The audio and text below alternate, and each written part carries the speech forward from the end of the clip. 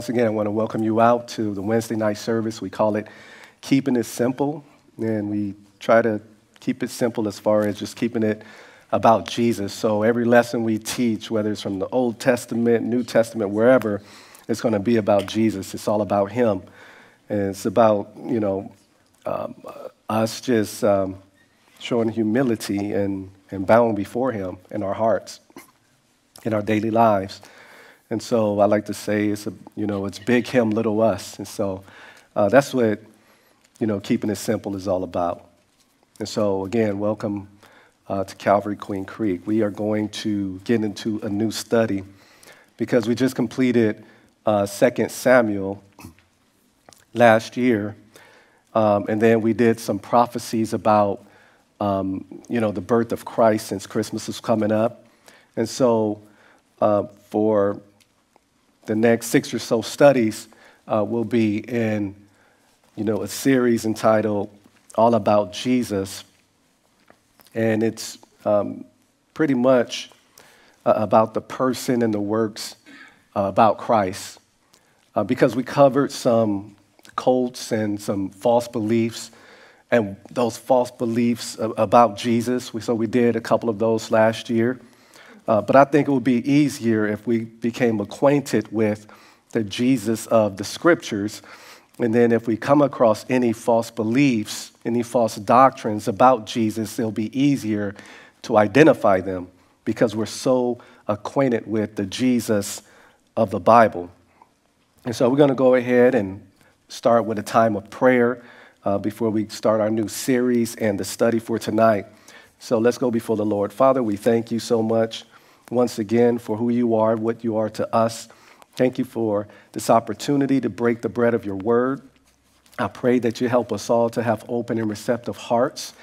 And there may be some things maybe we didn't know about Jesus before. Help us to be open to receiving the sound doctrine about Christ, even if it challenges our previous beliefs or doctrines we may have had. It's all about Lord, us gaining a better understanding and conforming to what you want us to be and what you want us to believe. And so you're the source of truth, and so that's what we want, Father. And so I pray for the gift of teaching, that you help me to rightly divide your word of truth. And once again, Lord, I pray that you will be glorified. In Jesus' name, amen. Amen. So once again, you see the title of the series, All About Jesus. And so, once again, this is what we're going to be doing for the next 6 or so studies. And tonight, we do have a particular focus here. And so, in part 1, we're going to focus on the deity of Jesus Christ, the fact that Jesus is God. And so, we're going to go over some scriptures, some truths that are going to come from the Bible, and we're going to show that Jesus is God. And believe it or not, not everybody believes that, because to some people, Jesus is just a good teacher. To some people, he's just a prophet. And to other people, he is just a man. And in fact, Hindus believe that Jesus is not God, but he's one of many incarnations of Vishnu, who was one of the gods in the Hindu pantheon or their group of gods.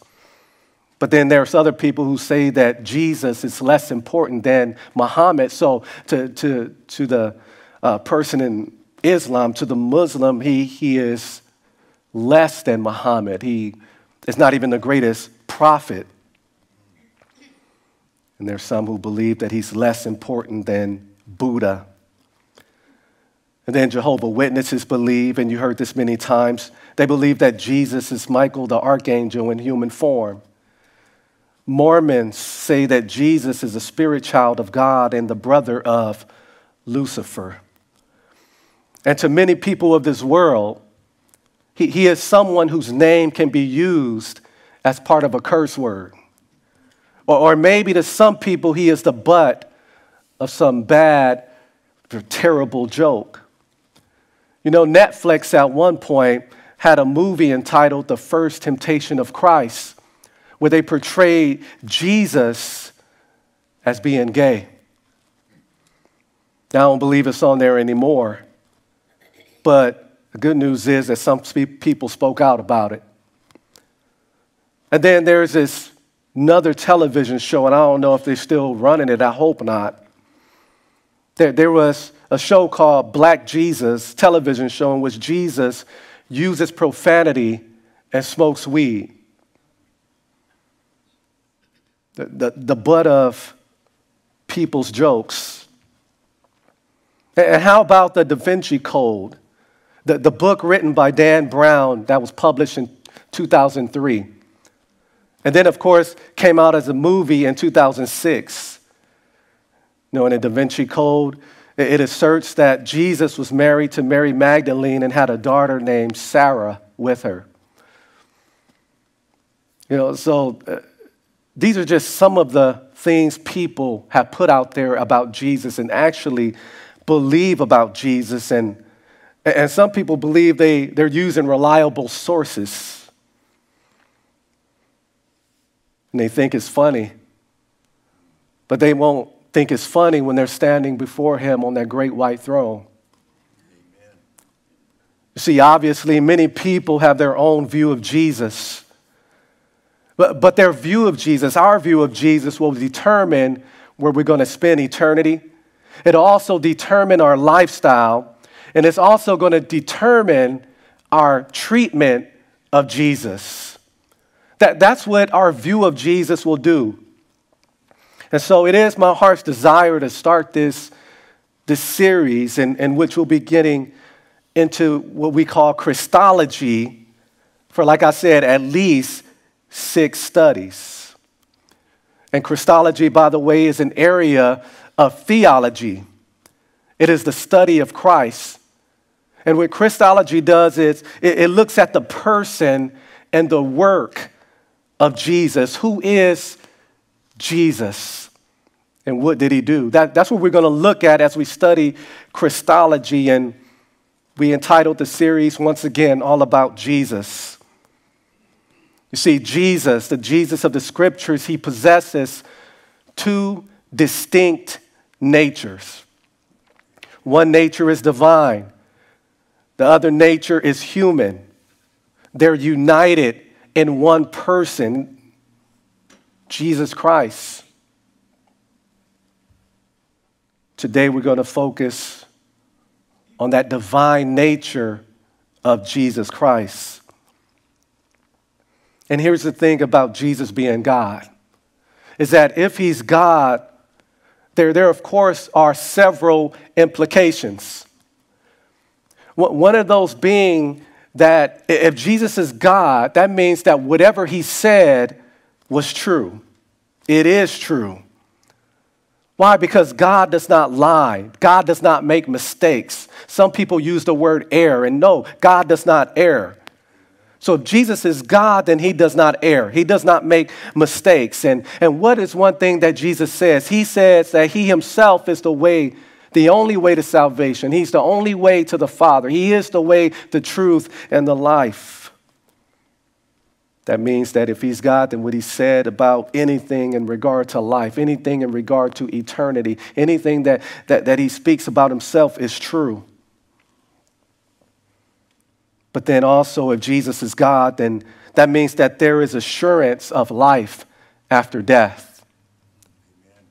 Not only that, if Jesus is God, that means that man has a moral obligation to worship and obey him. And that's maybe why, that's probably why people don't want to acknowledge who he is, because they know that they will be obligated to worship him and obey him and to give up doing what they like to do, those things that pleases their flesh. It would mean that they were wrong all along, and their pride just won't let them be wrong. Maybe that's why people make fun of Jesus. Maybe at least that's one reason, but we do know that there is an enemy who blinds the mind of those who are unbelievers. And so that's why when I pray for unbelievers, I pray for the spiritual blinders to be lifted. But the scriptures give us plenty of proof that Jesus is God. And one proof the scripture brings out is that he is called the Son of God. Jesus is called the Son of God. You see, the God of the Bible exists in three co-equal and co-eternal persons. That means Father, Son, and Holy Spirit are equal. That means that Father, Son, and Holy Spirit are eternal, always existed. You have the Father, Son, Holy Spirit. They're all three distinct persons. Each have the personality, but they share one divine nature. They share one divine essence. For example, they're all eternal, infinite, unlimited. You can say that about Jesus. You can say that about the Father. You can say that about the Holy Spirit. They're eternal, infinite, unlimited. And so three distinct persons, and they share one divine essence, existing as one divine being. The Son is not the Father is not the Son, the Father is not the Holy Spirit, and vice versa. The Son is not the Holy Spirit. No, three distinct persons, yet one God, one divine essence. And so the divine nature, or some say the divine essence, is what they are. And so when we talk about the Trinity, Father, Son, Holy Spirit, we are talking about three distinct who's, the word who, but one what. You have three who's, Father, Son, Holy Spirit, and then one what. Three in one. One God, one essence. And Christ is one person, as I mentioned earlier, one person in the Trinity, but he has two natures. We mentioned that he has a human and divine nature. See, the incarnated Christ, he himself is one who. He's one person, and he has two whats, two natures. And so when you study Christ, you have to think about, okay, which nature is he operating from? Because there's certain scriptures that are going to trip you up about Christ if you don't remember that he has two natures, that these two natures are united in one person, but these natures they're touching, they're united, but these natures are not mixed, forming the third nature. No, there's two natures, they're touching. And so the divine nature remains intact. And the human nature also remains intact. They touch. And so he will forever be what we call the God-man. Truly God, truly man. We call that fancy word the hypostatic union. Those two natures touching or united but not confused. They're not mixed, but one person, Jesus Christ. And tonight, remember, we're focusing on the divine nature. And the point that we're focusing on that shows proof that Jesus is God is the fact that he is the Son of God. But before we got to that point, we had to address the fact that God is three in one. That's what the Trinity is about. And so when you talk about the word son, it denotes relationship. That means that there's relationship within the Godhead. There's a relationship in the Trinity. Son of God. And so when you think about the word of, it means of the order of. So when you see Son of God, it means he is of the order of God. In other words, it's talking about his essence. It means that Jesus, when we say he's a Son of God, that means he has the same nature as God. Whatever essence God the Father has, Jesus has that, which what? Makes him God. You know, it's like saying that I am of the human order. I'm of the human order. I have the same nature as other humans. And in the scriptures, you may read terms like or phrases like sons of the prophets. Doesn't mean that they're literal biological sons of the prophets. It means that they're of the order of or have the same nature of those prophets or the sons of disobedience. You read that in the New Testament. They have the same nature as those people who are in disobedience. Or you have the sons of the singers or the order of the singers. That's what it's talking about. And so when it says the Son of God, it means he's the son of the order of God. The son who has the same nature as God. And so he is equal to the Father in nature. He's equal to the Father in the kind of being he is, which means that the Son and the Father are both God. They're equal in that. They're equal in essence. They have the same characteristics. They have the same attributes. We'll get to that later. Jesus being the Son of God, it means that he is God. And so to say that God is his Father, it actually implies that he is deity. By saying God is my Father, he's saying I'm God. Because if God is his Father, then he's the Son by implication. He's saying he's God in an indirect form. And people today struggle with that, but the Jews during that time, they did not struggle with that. That's why they wanted to stone him. They understood Jesus' claim to be the Son. They understood that claim to be equivalent to him saying that he was equal with God. In fact, that claim was so radical, they believed, of course, that he should be put to death. See, in John chapter 5, verses 16 through 18, just to show you an example, it says this. It says, "For this reason the Jews persecuted Jesus and sought to kill him because he had done these things on the Sabbath. But Jesus answered them, 'My Father has been working until now, and I have been working.' Therefore the Jews sought all the more to kill him because he not only broke the Sabbath, but also said that God was his Father, making himself what? Equal with God." They understood that. By saying that he's the Son of God, that means you're saying you have the same essence as God. You're saying that you are God. Therefore, you should be dead in the Jews' minds. And then in John chapter 10, verses 30 through 33, it says, and this is Jesus speaking, "I and my Father are one." Then the Jews took up stones again to stone him. Jesus answered them, "Many good works I have shown you from my Father. For which of those works do you stone me?" The Jews answered him, saying, "For a good work we do not stone you, but for blasphemy, and because you, being a man, make yourself God." But people say Jesus never claimed to be God. They understood that, what he was saying when he was saying that, hey, God is my Father. And so once again, this relationship is not talking about a biological sonship.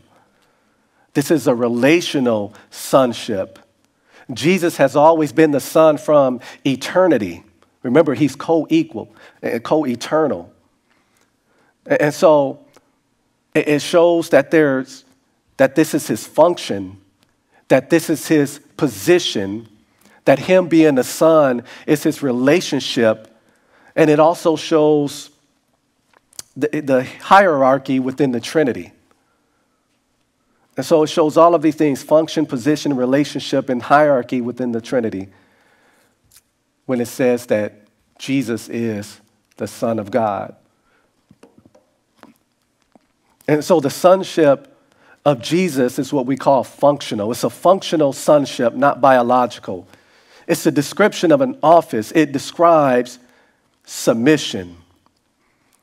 And so when you talk about the Trinity, the Godhead, many people put it this way. They say the Father could be the planner, the Son, the accomplisher, and the Holy Spirit, the applier. But it's one God. We don't serve three gods, one God. The scriptures are clear about that. But then there's another proof that the scriptures bring out that Jesus is God, and that is his preexistence and his eternality, the fact that he is eternal. And so his preexistence refers to Jesus before the virgin birth. And then eternality speaks of his timelessness. He is timeless. And so, in other words, the Son existed before the world began. He continued to be the Son in the Old and New Testaments. In fact, we do have a scripture here, Psalm 45, verse 6. It says, "Your throne, O God, is forever and ever. A scepter of righteousness is the scepter of your kingdom." But Pastor Darrell, that doesn't show anything. Well, tell you what. Read Hebrews chapter 1, verses 8 and 9, because that will tell you that this is the Father speaking to the Son. The Father is telling the Son, "Your throne, O God, is forever and ever." Again, look at Hebrews chapter 1, verses 8 and 9, and it'll tell you. And so this verse is an acknowledgement of the distinction of the gods in their plurality of persons. And so, in other words, you see the distinct persons within the Trinity. The Father and Son, once again, are distinct. You see that here in this verse. In Proverbs 30, verse 4, it says, "He who has ascended into heaven," or who has ascended into heaven, or descended, "who has gathered the wind in his fist, who has bound the waters in a garment, who has established all the ends of the earth." What is his name? And guess what? What is his Son's name, if you know? The Son, Jesus, he always existed. Again, speaking of the pre-existence of Christ. We have another scripture here, Isaiah chapter 9, verse 6. You've seen this around Christmas. "For unto us a child is born, unto us a son is given, and the government will be upon his shoulder, and his name will be called Wonderful Counselor, Mighty God, Everlasting Father, Prince of Peace." And so Everlasting Father is the part I want to focus on, because Everlasting Father means Father of eternity. That means that he is the possessor of eternity. This is the Jesus we serve. This is the Jesus of the Bible. Because they believed at that time, if you are the father of something, that means you are the possessor of it. So that's why I say that Everlasting Father means that he possesses eternity. That's Jesus. John chapter 1, verse 1. Very familiar verse. It says, "In the beginning was the Word, and the Word was with God, and the Word was God." And so that word "was," that verb in the Greek is in perfect tense. That means that it's stressing continual existence in the past time. He always existed. He is eternal. And so the fact that he was with God, that means there was a face-to-face relationship with God the Father. He was always there. As long as the Father and the Holy Spirit existed, that's how long the Son has been in existence, from eternity. And then John 17:5, Jesus says, "And now, O my Father, glorify me together with yourself, with the glory which I had with you before the world was." See that? So Jesus didn't just come into being in Bethlehem when he was born of the Virgin Mary. Again, he always existed. Talks about, once again, his pre-existence and his eternality. Once again, proof that he is God. And in fact, Jesus has even made appearances in the Old Testament. You know, his appearances in the Old Testament, once again, shows that he always existed. There is a name for these appearances in which he manufactured a temporary body. And we saw angels do it. Sometimes angels, they would come in a human body. These manufactured temporary bodies. But when Jesus did it, we would call it a Christophany. These Old Testament appearances of him in the Old Testament. And sometimes he would be called the angel of the Lord. And then if you look in Joshua chapter 5, verses 13 through 15, In the King James Version, he is called the captain of the hosts of the Lord. New King James Version, he's called the commander of the Lord's army. That's speaking of Jesus. This is what we call the Christophany. He manufactured a temporary body. He always existed. But then there is a third reason why I believe that Jesus is God. And so the same names, titles, descriptions, abilities that God the Father has are also attributed to Jesus. For example, Exodus 3:14 says this. It says, "And God said to Moses, I am who I am. And he said, thus you shall say to the children of Israel, I am has sent me to you." You see, I am speaks of God's self-sufficiency. I am means that God is self-existent. And it also speaks of his immediate presence. I am. He is the becoming one. That's who he is. That's the name that he gave to Moses when Moses asked, hey, if I appear before these people, these children of Israel, and tell them that the God of their father sent me to you, who shall I tell them sent me? This is what God said. Exodus 3:14. But that same name, I am, is the name that Jesus used in John chapter 8, verse 58. It says that Jesus said to him, most assuredly I say to you, before Abraham was, I am. See, I am is present tense, meaning that Christ was once again continuously existing before Abraham's birth. Christ was continuously existing before Abraham's birth. It says, I am. And then there on the screen there you see a chart. You see that Jesus and Jehovah, Yahweh, we don't know if that's the correct pronunciation. There was really no J sound in the ancient Hebrew when it was first written. Some think it's pronounced Yahweh, but the Old Testament Hebrew, you just see the tetragrammaton, YHWH. And so that's God there on the, I guess, to my right. And then you see Jesus there.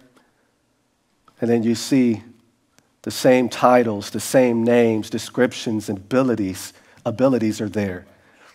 Like one of the abilities that you see there, for example, is that God the Father, God the Son, they both forgive sins.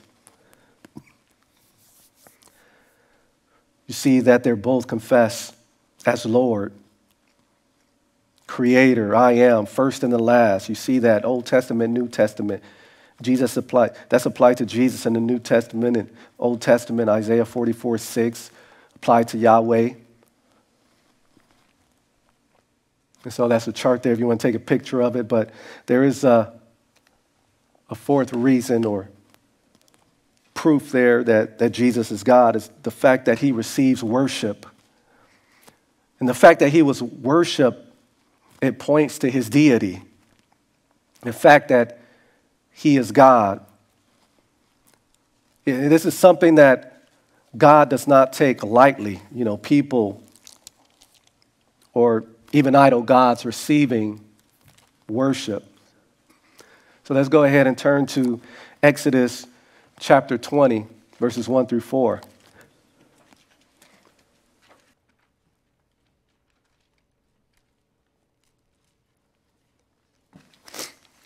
Exodus 21 through 4, it says, God spoke all these words, saying, I am the Lord your God who brought you out of the land of Egypt, out of the house of bondage.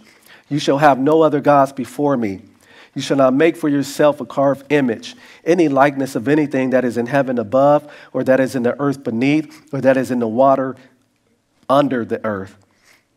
And you can even keep reading. You shall not bow down to them nor serve them, for I, the Lord your God, am a jealous God, visiting the iniquity of the fathers upon the children to the third and fourth generations of those who hate me, but showing mercy to thousands to those who love me and keep my commandments.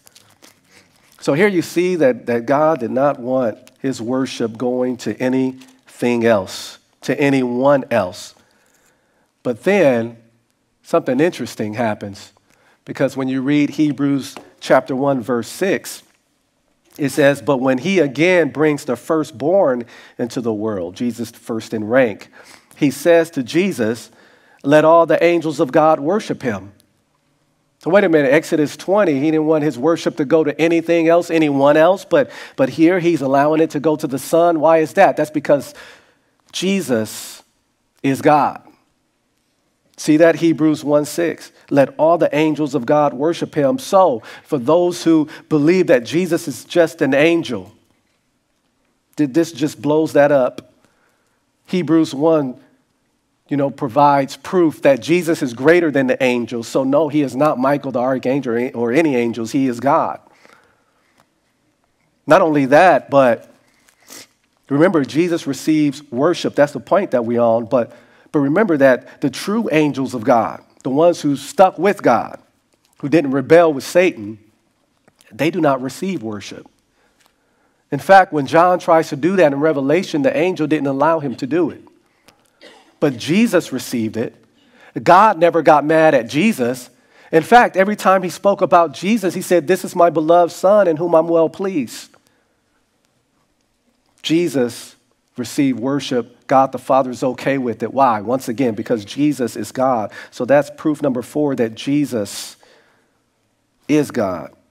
He received worship. And then proof number 5, Jesus has the same attributes as God the Father. Shouldn't say as the God. It should have probably been as God the Father. You see, attributes are God's inherent qualities that God has revealed about himself. Attributes are things that are true about God. So whatever is true about God, those are his attributes. And only God reveals them. We don't just make them up.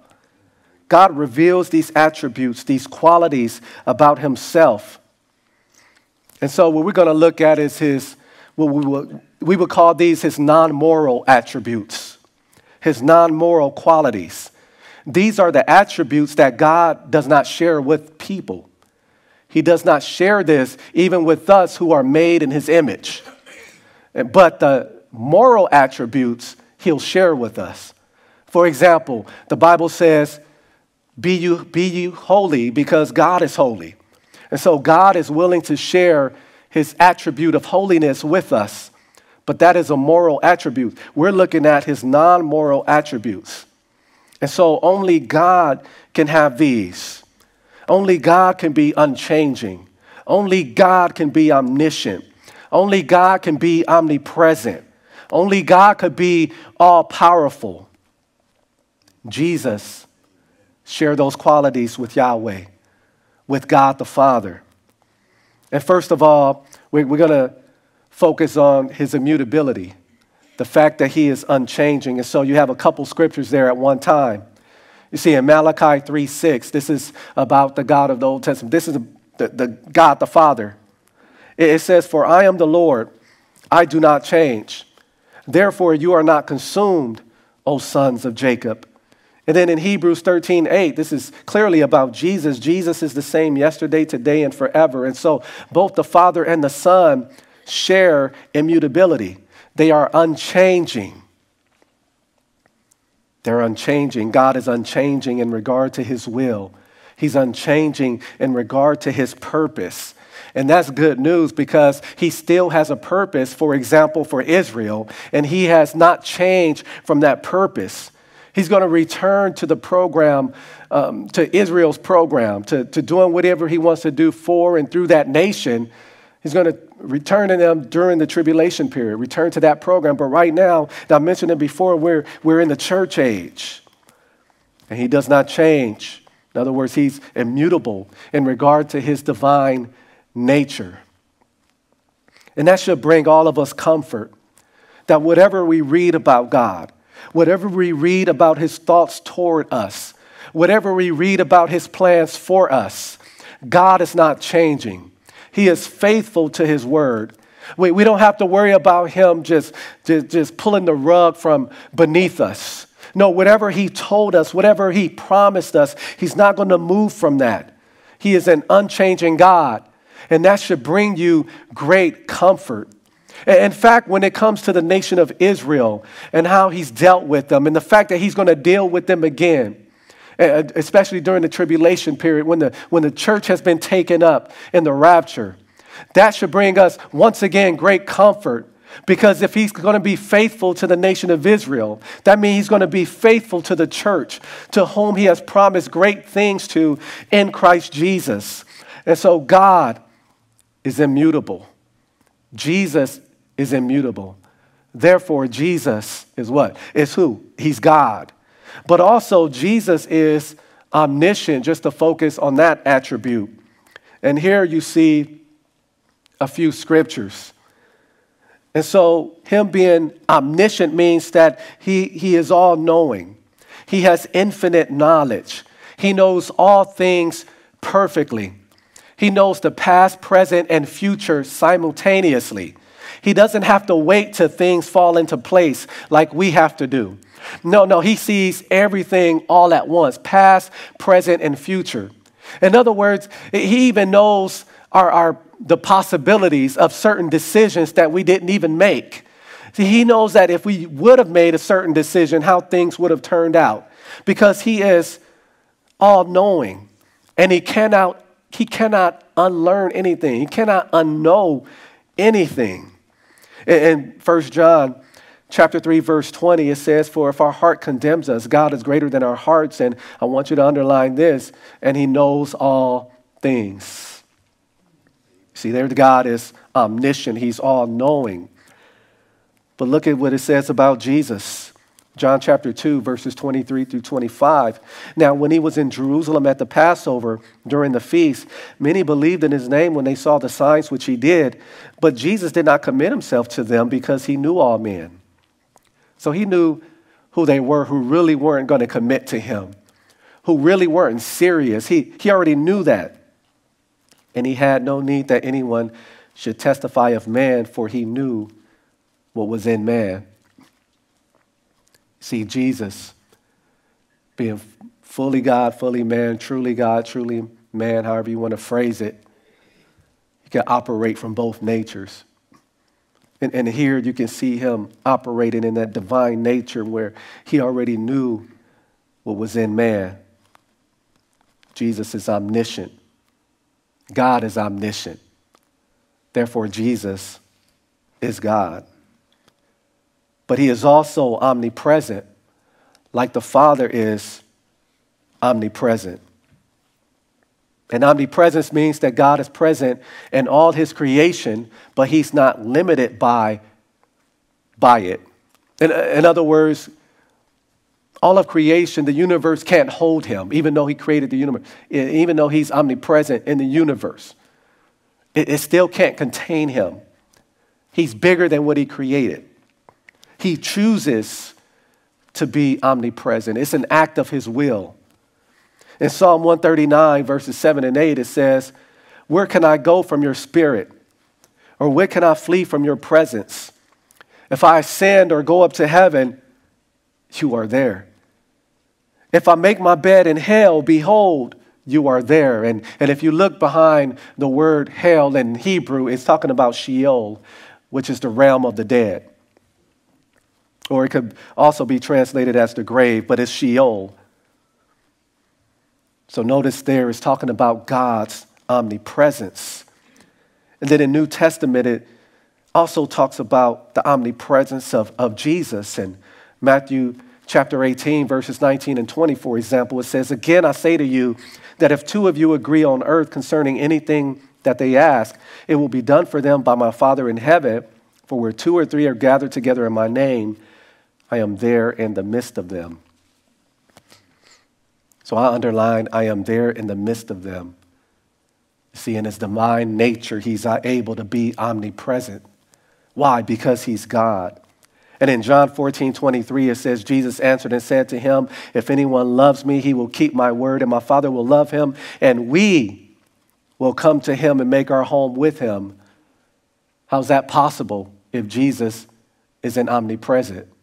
How can Jesus be omnipresent if he isn't God? But he is God. And so the indwelling of every believer demands that Christ be omnipresent, but also to hit on the fourth non-moral attribute that Jesus shares with the Father. That fourth one is omnipotent. Omnipotent. That means that God is all-powerful. In Genesis chapter 17, verse 1, we see a scripture in regard to God the Father. In regard to God, it says, when Abraham was 99 years old, the Lord appeared to Abram and said to him, I am Almighty God. Walk before me and be blameless. Now we'll highlight Almighty God. Then in Matthew 28, verse 18, New Testament, speaking of Jesus, says, and Jesus came and spoke to them, saying, all authority has been given to me in heaven and on earth. Jesus is almighty, all-powerful. And then I know people may focus on given to me. Remember, Jesus has two natures. So in other words, he has two whats, but it's one who. And so when you talk about Jesus and you're looking at scriptures like this, you have to ask, okay, which what are we talking about? Which nature are we talking about? So from his humanity, from his human nature, he's been given all authority, but in his divine nature, he has all authority and it never left. He's divine. He is God, all powerful. You know, one thing I want to share with you before we close for tonight is that there is a creed called, there's many creeds, by the way, but there's a creed called the Nicene Creed. And the Nicene Creed is the product of two councils. It's a product of Nicaea, which is present-day Iznik, Turkey, in AD 325. And it's also a product of a council in Constantinople, now Istanbul, in AD 381. And so this council was summoned to get together to deal with the problem that arose in Alexandria in AD 318. See, at that time in AD 318, there was an elder named Arius, and he began to proclaim that Jesus was not God at all. He was only a celestial servant of the true Most High God, that he had a human nature and no divine nature. So the Jehovah's Witnesses still stick to that heresy. Not get mad all whoever wants, but that's what it is. It's heresy. I guess I'm trying to say it as lovingly as possible, but that's what it is. And so this elder named Arius, he put that out there. And so this Nicene Creed, it has settled the question of how Christians can worship one God and also claim that this God is three persons. And it also added clarity about the deity of Jesus Christ and his relationship with the Father, because this heresy came up. Now they had to come together. The church, these leaders had to come together and deal with it.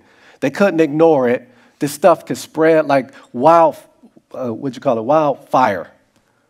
And so they had to be dealt with. And so, like I said, you had this councils.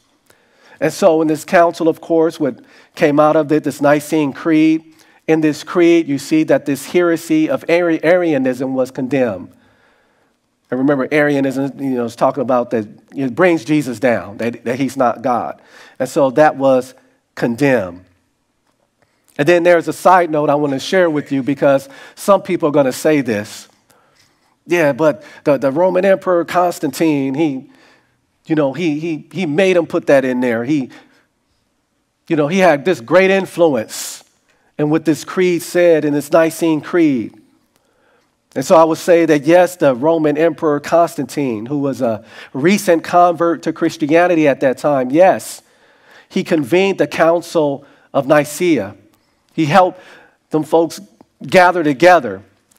However, his role and his influence in the council was not as big as some would make it out to be. In fact, he did not declare that Jesus is God or decide on the books of the New Testament as some would have you to believe. And in fact, this Nicene Creed didn't really change anything that early Christians believed. It just pretty much confirmed what the early Christians believed anyway. Because we've seen the scriptures already. The Bible was completed before the first century was over with. All the scriptures were done. The Old Testament, New Testament was done before the first century was over with. And so this Nicene, council didn't happen to the 4th century. And so once again, we see all these scriptures that teach that Jesus is God. And so once again, this creed just confirms what they believed anyway. But then get this. There are also some early writings by early believers in the 2nd century, even the 3rd century before the council, that refer to Jesus as God. So they already knew that. They already believed that. For example, there's some early believers like Ignatius, Justin Martyr, Irenaeus, Hippolytus, etc.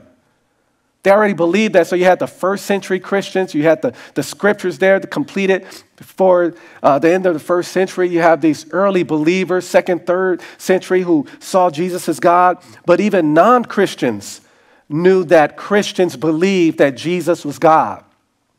In fact, there was somebody named Pliny the Younger who was the governor and persecutor of Christians in 112 AD. He mentioned that Christians were meeting and singing to Christ as to a God. So people could say, oh, they want Constantine this or the Roman government. No, this creed just already confirmed. It just confirmed what Christians already knew and believed anyway. But they had to deal with this heresy that Arius brought up. And here's the beautiful thing. Here is a portion of the Nicene Creed. Just a portion of it. There's more to it, but I want to focus on this because we're talking about Jesus being God. Some of this creed says, we believe in one God, the Father Almighty, maker of heaven and earth and of all things, visible and invisible. And in one Lord Jesus Christ, the only begotten Son of God, begotten of the Father before all worlds. And here is where they kicked Arianism, that false belief that Jesus is not God. This is where they kicked it to the curb. They said speaking of Jesus, they said he's God of God. He's light of light. He is very God of very God. You can't get any more God than Jesus. He is begotten, not made, being of one substance with the Father, by whom all things were made.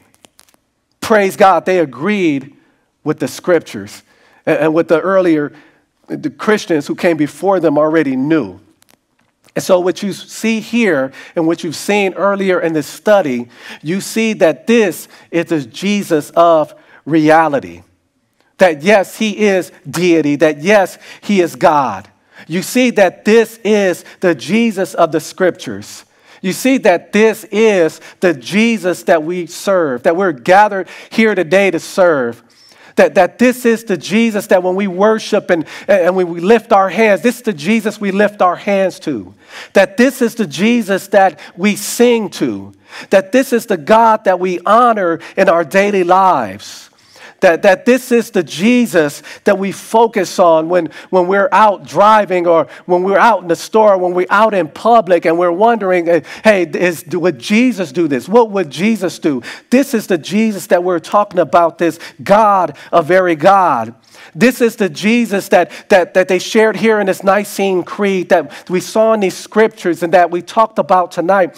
This is the Jesus who is worthy of our praise. This is the Jesus who is worthy of our worship. And all I have to say to all of this is that people need to put some respect on his name. Amen? Amen. Let's pray as the worship team comes up. Father, we thank you. We thank you for who you are and what you are to us.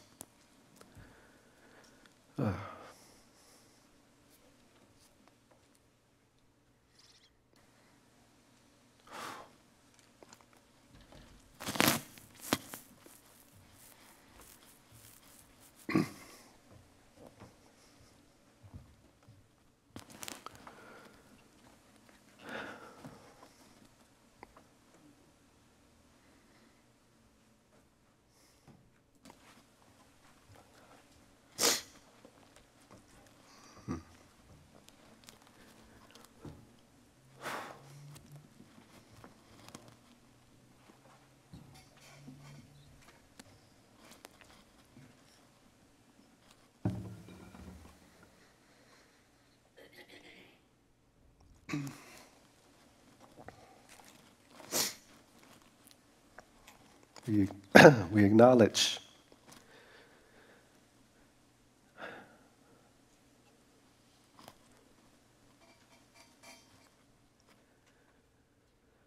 that your name is above all names.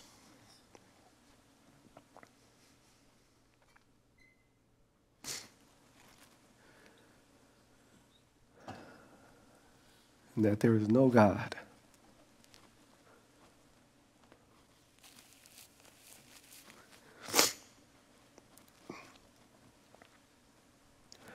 there's no God like you.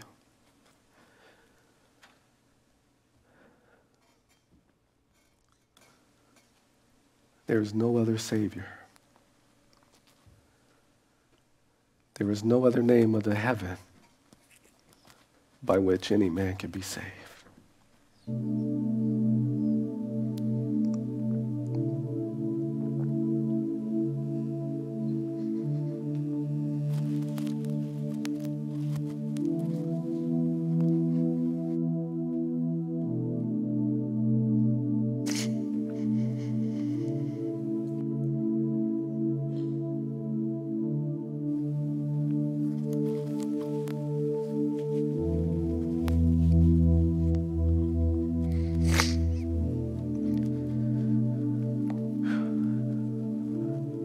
Wow. I didn't mean to be a crybaby.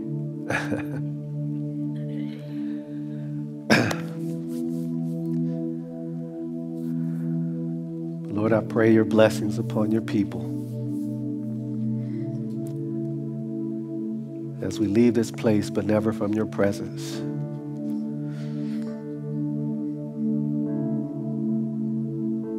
That you would equip us, Lord, to do your will. That you will be glorified.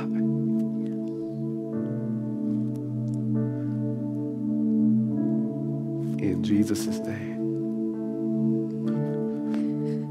Amen.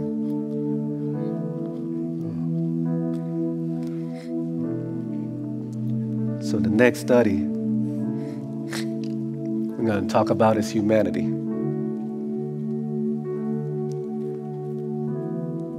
And so we're just getting started. So I can't be crying after every lesson. So hopefully this is it. But thank you so much for coming out. If you're able to stand, please do. And as always, we love you. May the Lord bless you. May he keep you.